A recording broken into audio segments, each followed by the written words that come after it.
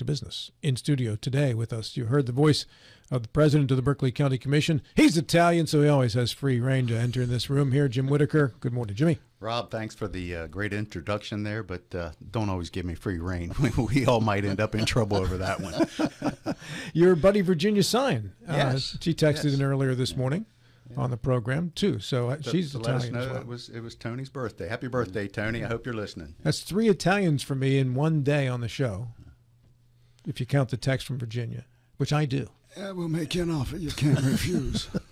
I like that. Is there a saturation point? Is a saturation? No, not when it comes to Italian. No, not when it comes to Italians, Bill. Yeah. So long as one of them's not named Mussolini, you're good. Everything else is fine. Yeah. Eddie Gochenour is here as well, Vice President of the Commission. Good morning, Eddie. Good morning, sir. Now, Gochenour is kind of Italian as well, isn't it, Eddie? Well, I think it is. I have to do one of those 23andMe things to find out. It's probably somewhere along the way. Yeah. Excuse me. You folks put out a press release at the end of the week. You had renewed your contract with Access Strategies. Can you give us some of the specifics of it and some of the reasons behind the renewal of the contract? Jim, you go first. Sure. You know, what was produced over the last couple of years with Summer and her group being down in Charleston, and the benefits that she's been able to bring back to Martinsburg. I mean, the numbers can speak for themselves. I brought in the report here. Eddie and I kind of share it. You know, fiscal year, it was, golly days, forgot my glasses too, but there was what, 19,000 and some odd dollars, 44,000 and 23, 24, 68. Those are just some of the preliminary numbers, but there was also $25 million that was recaptured and brought back to the county for water projects. That one alone, itself has more than paid for the efforts of Access Strategies. Are these the water projects Jim Ouellette was talking to us about? Some of the more known. Yes, yeah. There was improvements in the area. Yeah, that $25 million I think was all but lost, and it was recaptured by going back through the links by Summer and her group, and getting it resurrected to make sure Berkeley County didn't lose it. So, what is the amount of the contract, Jim? The total amount was $16,000 a month, and I do that quick math. It was $192. $192. That's it. Yeah, plus some experiences money. Yeah. But, you know, I was actually in the office with Senator, I think I told you just the last time I was here, maybe even the time before. I was in the office with Senator Blair when for the third year, and like, where are these funds at? And they were lost. They were truly lost. And the senator did not know where they were, but he turned, quite honestly, to me and says, "Aren't you the one that voted against Access Strategies?" I said, "Yes, sir, I was." And I said, "But, you know, today we're here to try to find those dollars to take back to Berkeley County." And he actually gave Summer the green light to work through his staff and through the governor's staff to find those dollars.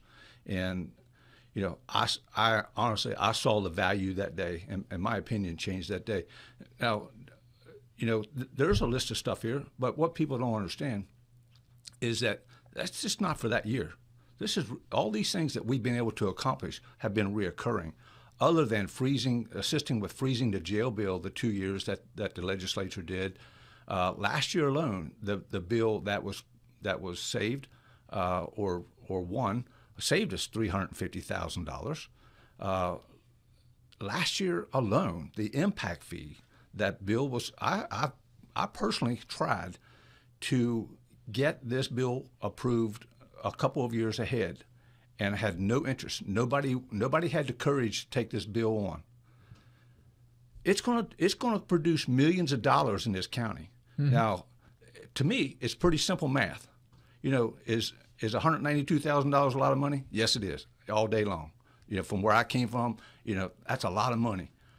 But what's being produced out of this, you know, it's millions and millions of dollars. So it's a great investment. You know, the first 2 years I wasn't sold on it, but I absolutely am now. At what point do you think you would no longer need a lobbyist in Charleston to carry on the county's business?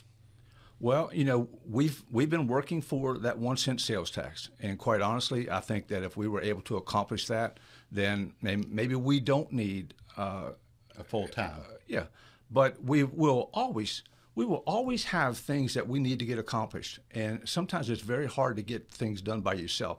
So, recently I contacted the president of the Jefferson County Commission and asked him. I said, what things are you all trying to get through the legislature? I'm looking for ways that we can all work together. But it was one of the deals where, Eddie, we haven't presented anything to the legislature for the last 3 or 4 years. So they're not being productive, in my view. And a lot of counties aren't being productive, but Berkeley County is, and it's good for the rest of the state. So that's where I lay it. Bill? Yeah, this thing with the consultant or promoter access. I put a lot of faith in Eddie Gochenour, and numbers say one thing, but to me, when Eddie made the reversal from being an opponent to a supporter, speaks everything. Because you do not make a decision lightly, Eddie. You spend a lot of time with your research, and Jim, you do as well. But Eddie is one I've been following more closely with this, and and I think the numbers demonstrate that. As far as your point, Rob, about will you ever wean yourself away, I'm not sure you'll be in a position to wean yourself away, because there's always going to be issues appearing in front of the commission that you want to try to get implemented, and you need someone like Summer and her team to make that happen. Well, with the technology that we have, Charleston is so far removed from the Eastern Panhandle, but you would think that we could send out an email, but it doesn't get addressed as it does when it's face to face, and with that presence of the lobbyist there to help us get that face to face time, as I believe has made the world a difference in what we've been able to accomplish to bring back to Berkeley County. Yeah, Eddie, you made a comment that you talked to Jefferson County Commission, and they had not presented anything to the legislators for a while at Charleston. We implemented several years ago an annual meeting with Morgan County, Jefferson County, also the municipalities, and as a collective group, we identified what issues we wanted to go forward, and the legislators attended that, and that I thought was very effective. I'm sorry that is no longer been done. Well, it is. It is. Just not to the extent that's what. Okay. I don't mind to say it, and quite honestly, I think that we've tried to separate ourselves a little bit from our colleagues in Jefferson. They had so much turmoil going on, and we didn't want any part of that because they were in turmoil themselves. So. But we still do invite Morgan. They do participate, and actually our legislative seminar is set up for December the 5th at the Dunn Building. At the Dunn, yeah. Okay. John Gilstrap. I'm going to get back to access strategies. When you renew the contract, does that come with specific goals that you expect them to achieve, and by which to measure their success for next year's contract? If you can bring us this, go hunt and kill this thing and bring it back to us, it's been a success, or is it more sort of an omnibus lobbying thing? Well, most of it is keeping track of what would harm Berkeley County versus what would do us good. We see a lot of things that will come before us that, hey, if this gets passed, then Berkeley County is going to be affected this way. So we do have a list of items that we have them go after. Will be like through the legislative summit that we have that we try to work towards to get accomplished. But at the same time, they're looking at things that also harm Berkeley County that may be better for someplace in mid-state. So it's a twofold request. And they will have their priorities. We've already listed our priorities. The 1 cent sales tax. And I hope everybody understands that. We truly wish that we did not have to do this. However, we know we need more sheriff's office. Currently, Deputies. Currently there are 11 or 12 West Virginia state troopers here. Back in the 80s and 90s there were 30. So that means that we have to hire deputies. We have volunteer fire departments that have asked for staffing. We're working towards that, but it takes dollars. We have to make sure that our EMS is fully staffed, and have the crews necessary, and currently they are. They're in good shape with the last fee increase that they were given. So they're set right now, but that doesn't mean 5 years from now that they won't be scrambling again. So, I'm hoping that we'll be able to hire additional dispatchers as we continue to grow, school resource officers as we continue to grow.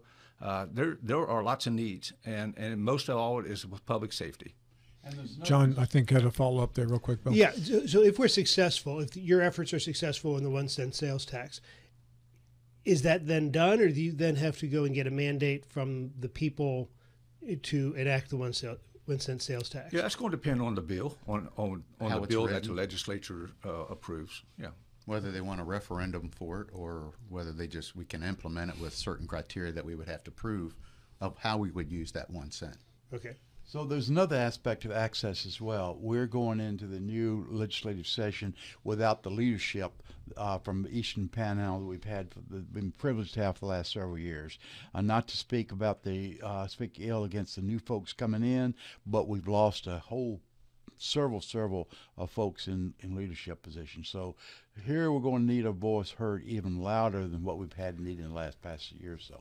Well, we're going to be carrying, I think, the water jug to those to let them know that we still need these things, and you're there, as the new man on the block or new woman on the block. But please, listen to us and help us keep carrying that through. Eddie and Jim, there were complaints previously when these contracts were made public about the expenses being charged to the county as well, in addition to the fee. And there's some more complaints about that in our chat section as well.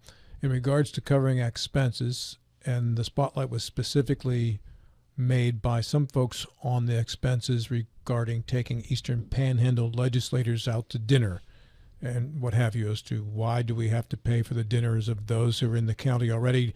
Aren't they already on our side backing this legislation? I thought the idea was to influence other legislators around the state to join our cause, not to convince our own ones to join the cause. Any thoughts on paying those expenses and whether or not the expenses have been limited, or with detailed specifics as to what expenses are allowed and which ones are not in this new contract? Yeah, those expenses will be limited. We understand their concerns, and I can tell you that the commission will not be part of those expenses when we are in Charleston with them. Our expenses will be pulled out of that, and quite honestly, not always every senator or delegate does agree with the things that we want. So sometimes they have to be convinced of the necessity of some of the things that we desire. So, but is it necessary to take them to dinner and pay for their dinner to convince them of that, is the complaint? Probably not. I mean, I'm not the one inviting them. Summer and Daniel and her staff are the ones that are setting those meetings up and getting us in front of the people that have the power to make those decisions. I think I've mentioned it before, I can walk right past a certain delegate or senator that I don't know, but they're in charge, or they're the chairman of a certain committee that we need to get this bill through.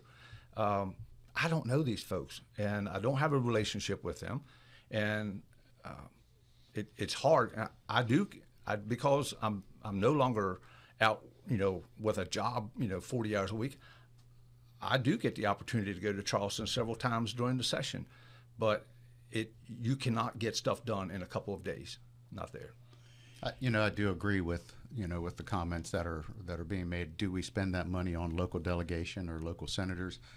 I take it as a lesson learned that we first must let them know that what we're here for is for the greater good of Berkeley County, and not to prove a point. But yeah, I do have those concerns. At the time when you first enter into a contract like this, that's something that I didn't think about. And now that it's been brought to your attention, we definitely will look at it and make those adjustments that we need to. Eddie, a while ago you gave a wish list of things that you hope to get accomplished and things you have gotten accomplished. Going to this next session, are there one or two things that you will be working hardest to try to get accomplished? Yeah, we're not going to quit. We're not going to give up on 1 cent sales tax. I don't really care how we get there, how we skin that cat. That's the golden egg. Every municipality in the state of West Virginia has that ability to do that. the state of West Virginia talks about how much money they've got in their savings accounts and all these contingency funds, and the counties, some of the counties are not able to keep up with the services that they need to provide. You know, we have the fastest growing county in the state of West Virginia, and it's truly time for the state to take their foot off of our throat and allow us to do the things that we need to do to take care of the people of Berkeley County. And not only the 1 cent sales tax, but also the property rollback tax. That's a little bit confusing, and I would be the first to tell you I don't understand it totally. All I know is it costs us money as a growth county, and the values in this county. Once they think of what is it, Jim, 103%, then the property tax has to be rolled back. So I'm not the guy to totally explain this one.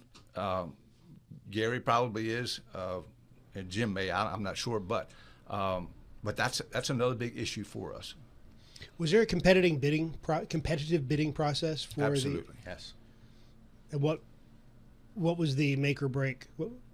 How was Access chosen over the others? Not to get into the details of pricing and that sort of thing, but what made the difference? I think mostly because of their what they presented to us at the time and how they would implement things with Daniel Hall and the other company that he was with. And their accomplishments that they were able to garner over the years. So now, they had a proven track record. And let me clear that up just a little bit. The first time that this contract was let out, there were, I think, 3 different companies applied. Access Strategies, Omega at that time, applied. The last time that was advertised, nobody applied other than Omega. So, but it was advertised. And then the contract is good for how long? Every year it'll be renewed, Every but year? it has a what was it, 3-year? I think it's a 3-year. 3-year out. Eddie, there's always been some pushback, and Jim, from the legislators about we're not going to give you an endorsement to raise taxes. So that's the argument against home rule. You could take the other argument by just not sending as much of the money to Charleston and keeping a larger percent of the money. So there'd be no increase in taxes if that Charleston would take a hit. Yes, sir. Yeah, we're looking and trying to strategize different ways, like I said, to skin this cat. There's probably some bills already on the books that may be able to be expanded to accomplish the things that we need to get done. Eddie and Jim, the excise tax that John Hardy worked on as a delegate to return that money to the counties themselves, and when you're building a lot of homes, which Berkeley County is, you stand to gain some revenue from that. That was a sliding scale percentage that ultimately peaks at 100% of the revenue coming back to the county. Do you know this year what percentage we are on with that, Eddie or Jim? I don't off the top of my either. head. Is that the transfer tax you're talking Transfer about? tax, Yeah. yeah. I think we're at 50%. I think then they wanted to increase it next back. year we'll be at 100%. 100%, yeah. I'm pretty sure. This bill accelerated a conversion rate that was set in place 2 years ago prior. Physical impact estimated $500,000 to $600,000 increase for fiscal year 23 and 24. But that's targeted. Half of that goes to Parks and Rec, doesn't it? And the other half can stay with the county? Well, no, actually, by statute, that money, half of it goes to CVB. And I'm sorry, and also farmland protection. Well, they get a portion of it also. Okay. But we have chosen as a commission that our portion continually goes to Parks and Rec. Okay. But that's not in statute. Okay. The others are. So your slice of that transfer tax that comes back, you're dedicating to Parks and Rec? We have, yes. Yeah. And any idea what that amount would be once this comes back fully to the county? Once it's maxed out? You know, we got a report. It's been a while since I've seen one from the transfer tax, but there was several million. Several $1 million annually? Yes. Well, I think that's that's what it was. Yeah, I can't healthy remember what amount. the dollars I'm were. sure I'll get a text message here shortly whether I was right or wrong, but But also, I think you guys are kind of glazing over, over something that's really, really important, and that's these impact fees. Mm-hmm. I'm prepared to talk about those because that's a big deal for us. Well, every time, in our defense, every time I've asked about those, nobody had a clear plan as to how that was going to be set up and then distributed. That's true, and we're still there today. We just met 2 weeks ago with a firm to come in and listen to different agencies. We had the fire service in there. We had EMS, law enforcement, had the school system in there, had Parks and Rec in there. So they came in to listen to what their needs were moving forward, to go back and present a plan, and that's the plan that we'll have to follow when we get this implemented. And also, our staff is currently working on the ordinance, so that when one's ready, that both of them will be ready to be put together and implemented. But we talked about impact fees, talked about transfer tax. We also talked about the 1% sales tax. Explain to me, folks, why you need the 1% sales tax when you have the impact fees and the transfer fees in place. Yeah, well, I can tell you that the transfer fees are not going to come near of covering the cost of what the services that are needed. The impact fees, which I was a little bit taken back, cannot be used for what you currently have. What we have existing, we will have to currently maintain. So the impact fees will have to be for something new. Any way that we can increase our capacity for services, then the impact fee could be used for. Would that include adding additional paid firefighters? Because of the growth and the necessity of those services, I would want to say yes, but we can't, because those numbers will go up and down. If we would hit a recession and our building construction goes down, no more building permits for the most part going out, then those dollars will be way down. So it cannot be used for salaries. Yeah. It can only be used for structures. Capital improvements. Capital improvements. Yes, sir. Okay. Well, I did not understand that before, but at least we understand that now. So if you needed to build a new fire station, Yes. this could fund that. Yes. If you needed to staff the fire station, this would not fund that. That's correct. But we would also have to be able to prove in those purchases that it was caused by the increase of population. Right. Well, that should be pretty easy to prove, I would hope. right? Between emergency services and libraries, Parks and Rec, and what have you, that's all brought about by additional population. Yes. Yeah. Hey, we've got 1 minute left. Go ahead, Bill. Can it be viewed countywide? Or if there's a concentration impact fees in, say, Inwood, can that be applied to Back Creek Valley? I don't think so. I think it can only be implemented in the areas where the growth is occurring.